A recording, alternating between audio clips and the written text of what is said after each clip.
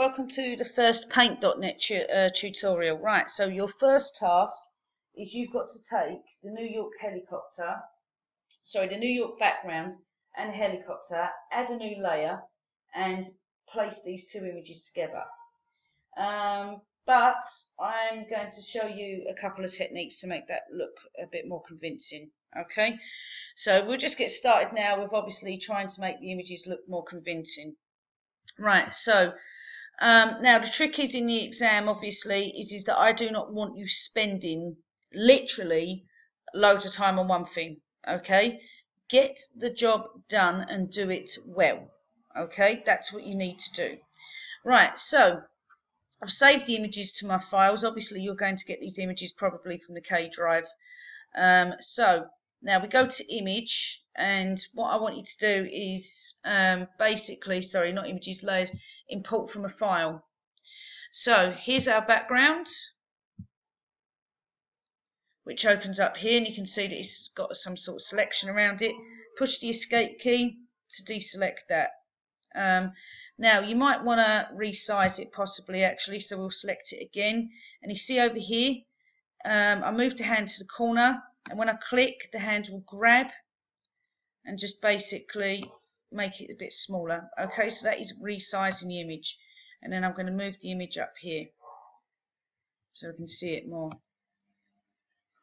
Okay, right, now I'm going to add another layer. So I've got a layer here that I don't want. I'm selecting that, getting rid of it. You don't want too many layers, okay, you really don't. I'm going to make this layer our background obviously, so add a new layer. Then I'm going to go to layers, layers, import from file, and I'm going to grab the helicopter. Here's our helicopter.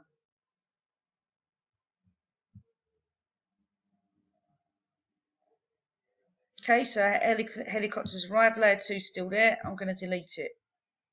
Right, now obviously you can rearrange your layers here. So like I can move this layer here, then the background will be on top. We don't want that. We want a helicopter on top.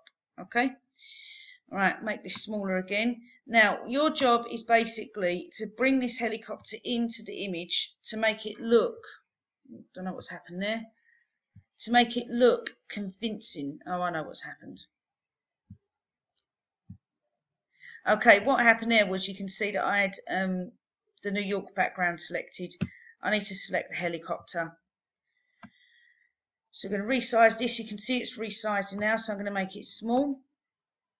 Right, now I've got to put this helicopter up in the sky and make it look like as if it actually belongs to the image. Okay? Right, so make it smaller.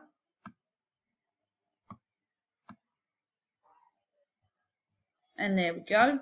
Okay, so might want to rotate it maybe, make it look like as if it's, you know,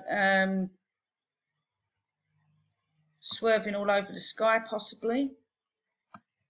Okay, but obviously it's not looking convincing at the moment.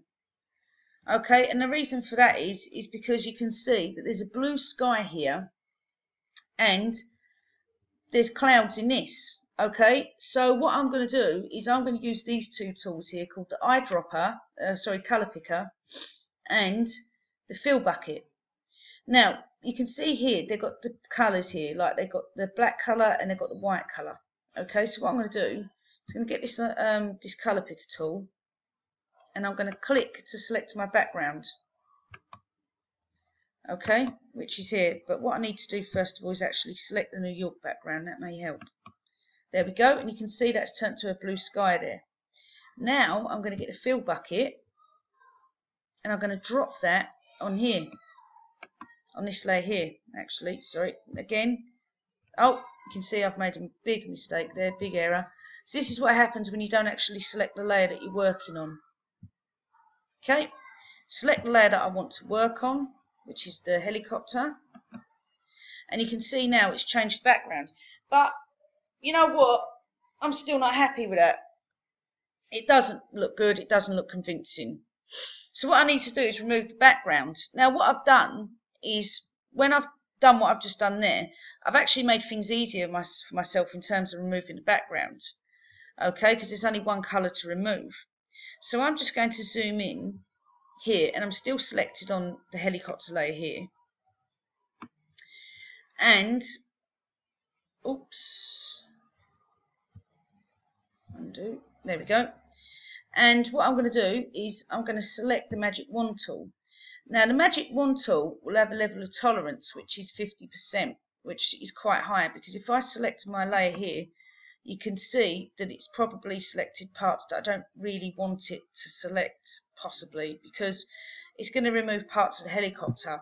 That's no good to me. So I'm going to press escape.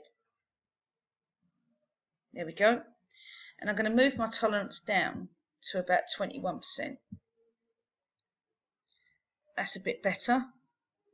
Okay, but I'm still not going to be cautious with that. Okay, because if my tolerance was quite high, like 62%, when I push delete, it's going to remove parts of the helicopter. That's no good. So undo, right, escape, and I'm going to move that tolerance level down to about 20, 18 to 20. Okay, that looks a bit better. So if I push delete, worked. You can see that I've just got my helicopter there now. So now when I zoom out of my picture, you can see that looks a bit better. And then what you can do in a way is you can fiddle around. Okay, selected stuff I don't want it to select really. Okay, background 4 selected.